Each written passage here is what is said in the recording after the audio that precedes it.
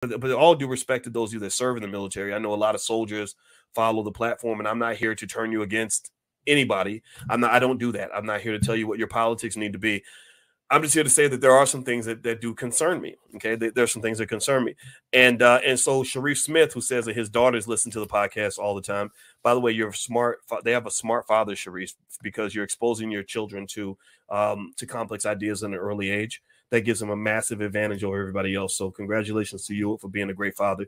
Fathers matter, by the way. I hate the fact that we think fathers don't matter. It drives me crazy. You know, people will say, well, studies show that even houses that don't have a father, the children grow up to be just as well off as the kids, as the kids who have the father. And I'm not saying that you can't be successful in that context, but I wonder if they would ever say that about the mother. Like if 76% of all Black children grow up without a father in the house, right? I'm not saying without a father, period. I'm saying without a father in the house.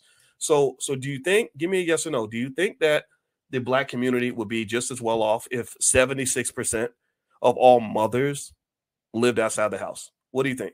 If they took 3 out of every 4 moms out of the house and left them with their daddy, do you think the kids would be the same? Do you think they'd be just as well off? What do y'all think?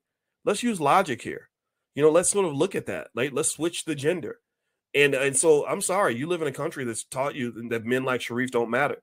But I'm going to tell you, I know for a fact men like Sharif matter, because daddies can do things mamas can't do, just like mamas can do things daddies can't do. Stop letting people get you to think that illogical things are logical.